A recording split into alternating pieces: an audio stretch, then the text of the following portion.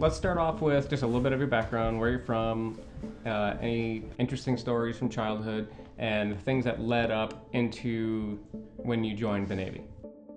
There are people that, you know, when you're young and you have the whole future in front of you, and what happens is a person of influence just makes a comment or just gives you, asks you a question that changes the direction of your life.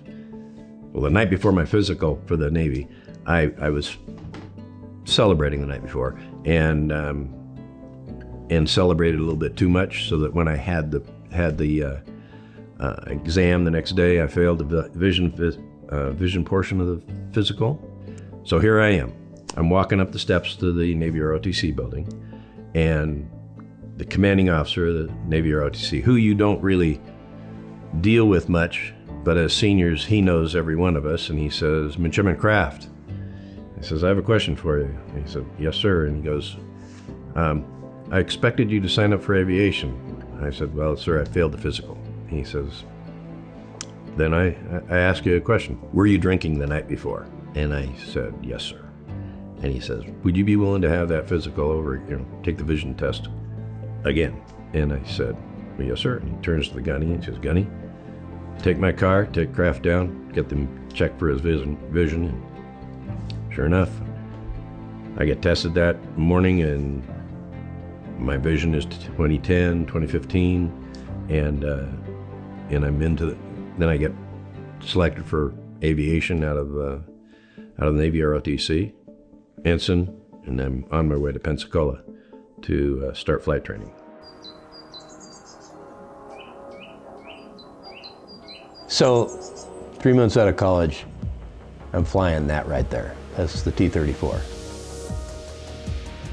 Basically, all they teach you in this whole thing when you're flying T-34 is basic aviation. It's just flight rules, how to be a pilot.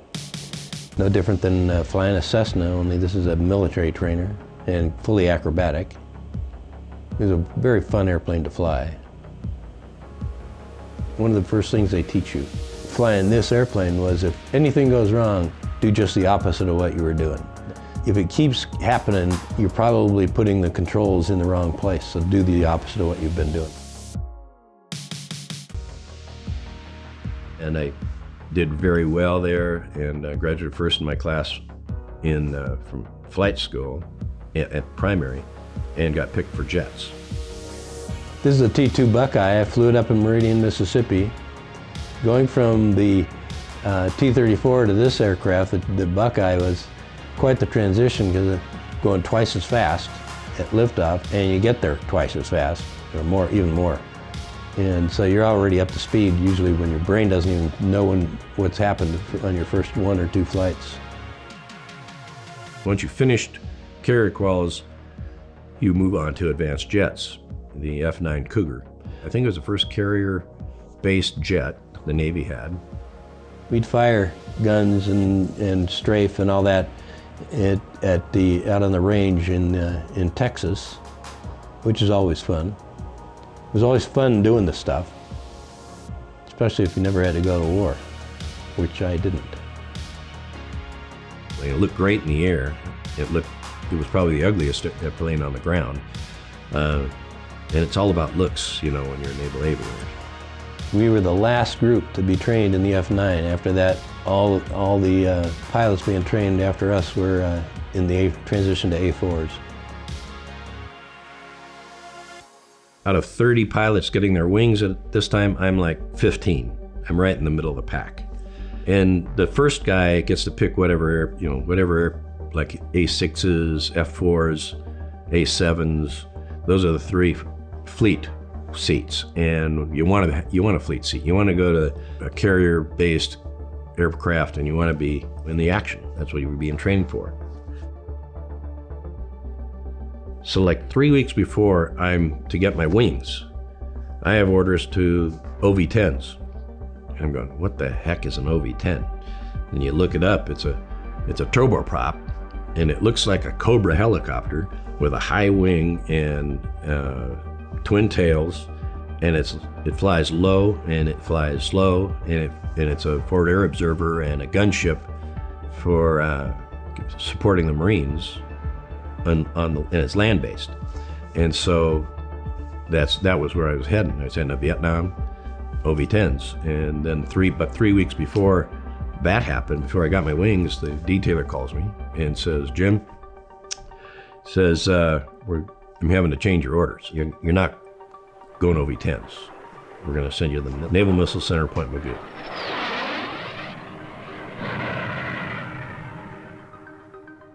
What happened to the OV-10s, they got caught on the ground in Vietnam on the base. It was a night attack, and they all got destroyed. Again, something happened to keep me from going to Vietnam. Well, the Naval Missile Center, Point Mugu, they have every aircraft that the Navy flies, and they're doing missile separation tests and getting the F-14 accepted into the fleet. And that would be what I would be doing for the next, basically it ended up being 3 years. And now the F-14, during the trials, we realized that the F-14 had a problem with its gun camera. When it's tracking through 4 Gs on a target, the gun camera would cut off. Grumman was trying to deal with what's causing it, you know, when exactly does it come on, does it do it in all directions and all that. So I was briefed with the Grumman pilot, said, okay, what I need you to do is in the A4, you fly up to 22,000 feet and we're gonna roll 45 degrees to the rising, and I want you to pull the bottom portion from the top to the bottom of a loop and just pull 4 Gs. And then as you do that, come back up, get to 22,000 feet, and now let's roll to the right and do it. We're gonna do it over and over and over again. So he's behind me, and I roll to the left and I pull 4 Gs. And he's tracking behind me. Now that the 4th time he comes up and he roll to the right. And so I roll to the right and I pull 4 Gs, and immediately the airplane just departs flight. And it is tumbling through the air. I'm thrown around, you know, just up into the canopy, all over the place.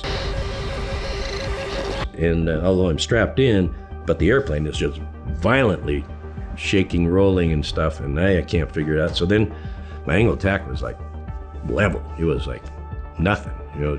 So I'm screaming through the air, and I'm diving. So it's like you start at 22,000 feet, and you look at your altimeter, and it's going 20, 19, 18. It's just whoa. So every time I pull the stick, it departs again and throws me through this violent oscillation and stuff, and then it stabilizes nose down. And I'm passing through 10,000 feet out of control. The mandate is you punch out. So I'm coming up on 10,000 feet and I have no control on this airplane. And so the only thing immediately, it was like a voice, and I believe it was a voice, spoke to me and says, do absolutely the opposite of everything you're doing. I took my feet off the rudders. Immediately, I took the stick and I threw it forward, so I hadn't put 2 negative Gs on the airplane, and the airplane stabilized, and I was in the vertical. It turns out I was like nose down, and I started pulling, and it didn't depart. So then I just pulled. You know, I'm doing 450, 500 miles an hour, and I'm going straight down to the deck, and I passed through 10 like easy. I'm pulling like 6 Gs, and I bottomed out somewhere between 50 and 200 feet. I mean, I came right down to the deck on the water, and then came back up. At that point, I could hear the radios came back on, and the Grumman pilot says, "That's good, 204, we got enough, let's take it back." So I said, "Roger," and I just come up and I get on his wing and we fly in to Point Mugu. Do the brake, he brakes, so I brake, come in, land, and you go in and they said, "Anything to report?" I said, "Yeah, I pulled 6 Gs on the airplane." Here we go in the F-4 Phantom. It was the last aircraft I flew in at Naval Missile Center, and it was a rocket ship. Afterburner, great looking airplane on takeoff. Love the look of it. Just everything about the F-4 is cool.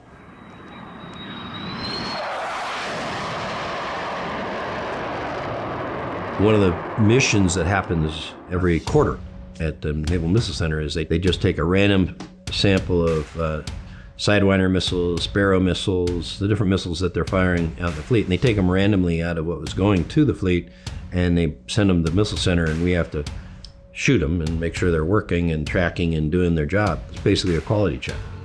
So here it is, it's a Friday, and it's at the end of the month, and it happens to be at the end of the quarter, and there was a celebration going on at the Officers Club.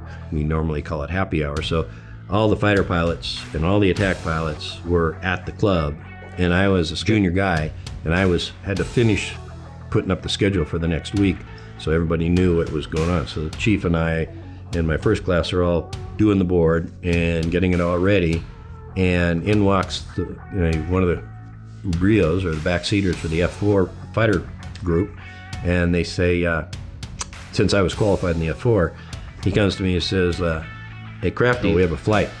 We got 2 Sparrows we need to fire, and everybody has been at the club for a couple hours. We can't call them back, so you're going to get to shoot the Sparrows this quarter. And I'm going, whoa, okay. So with I think I was 2 Sparrows on board, and we fly up and climb to altitude, and there's a live drone, one of those orange babies, coming at us, and he has it on radar, and we get to a certain range. He says, okay, arm the Sparrow, and I arm the Sparrow, and he says, hey, when you pull the trigger, he says, it's going to come off, and it'll drop down, and it'll come up over the aircraft. He says, then pull the nose up and roll so we can watch it. And I pull the trigger, Sparrow comes off, so I pull the nose up and I roll, and we watch it track, and you can see the orange coming at it, and this thing, and boom, just explodes in the air. And I go, oh, that is so cool.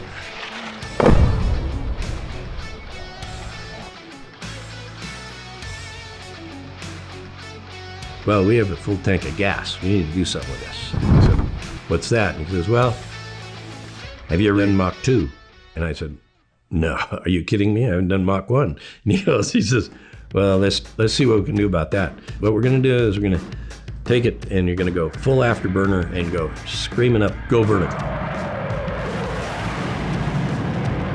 Approaching 45, 50,000 feet. He says, now go 0G and take us over the top 0G. And he says, I don't think we're going to get to Mach 2 because it had all the racks on it to hold the Sparrows. And he says, it'll be your one time you get to try. So, sure enough, we go to 45,000 feet, and I start pitching. I go through 50, 55, and I come over the top, and you can actually see the curvature of the earth up there at that point. And now I'm coming down, screaming down in afterburner, and so then it's like, watch the Mach meter, and we went through Mach 1, 1.0, just like nothing, and then it went Mach 1.87 was the high, as fast as I could get. And he says, yeah, it wasn't you, it was that, it was the racks on the airplane. So we came back in, landed, taxied in, 2 of us head over to the Officers Club and walk in, and my Rio says, you losers, not only did Kraft shoot off 2 Sparrow missiles, he got the 1.87 today. So it was a pretty good day. Yeah, typical Friday at the club,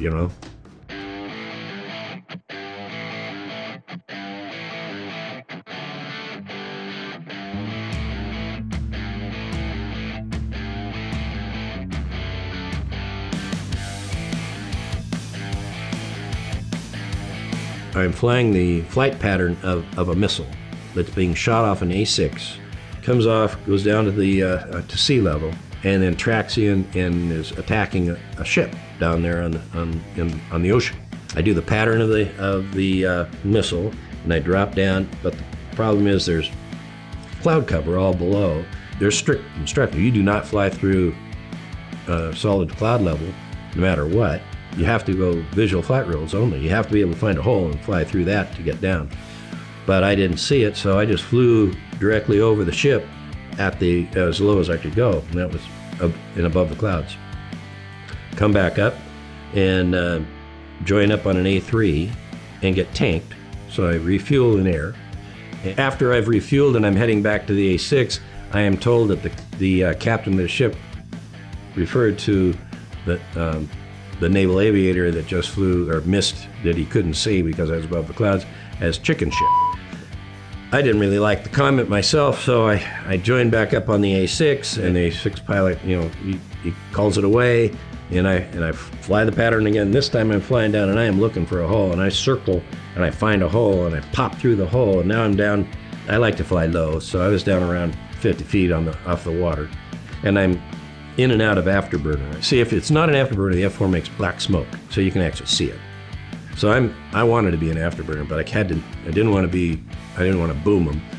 So I come, because he would have reported me, but I am right on the edge. So I come over and I cross over the bow of the ship, and you can see the bridge, and I can see the captain with a cup of coffee, or at least it's pictured in my mind exactly as Maverick going by and that coffee going up into his lap. And I go over the bow of the ship, and I just pulled straight up and right through the clouds, and just boom.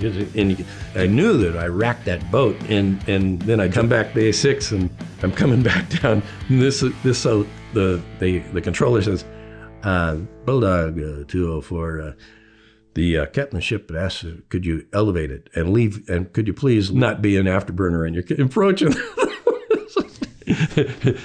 Just, he wanted to be able to see me, He probably had to change his pants too. So anyway, that's the Black Shoe Navy for you. That was F-4. There was other things that happened with that. It was a great airplane to fly. I would love to fly it again someday, but now they're all in the museum. All the airplanes I flew are in the museum right now. Yeah, my kid, when he was rotten kid, he was, I think, 11 years old, 10 or 11. And we're at the Air and Space Museum in Seattle, and we're walking around the airplanes. My dad's with us. And there's an A4, Blue Angel A4, the number 4 on it, up in Seattle. And I'm looking at the tail number, and I'm going, oh, I have that tail number in my flight book. I flew that. That was the Super Fox that I told you about earlier. Now it's in the museum in Seattle. And my son says, oh, Dad, look at this. You're so old that all the airplanes you've ever flew are in the museum. Kids, right? Take him and shoot him. Anyway, I look back and I'm going, I can't believe that I've had the privilege to do all these different things, all because a few people decided to take interest in me and just help me along the way. Help me, like when I'm confused or whatever, there's always been somebody that came in and has helped me make the right decisions. I'm nothing. I mean, I got to have fun in a time when there was war and I didn't have to go. So I've had 21 years in the Navy. And retired as a commander. That's my story. I'm sticking to it.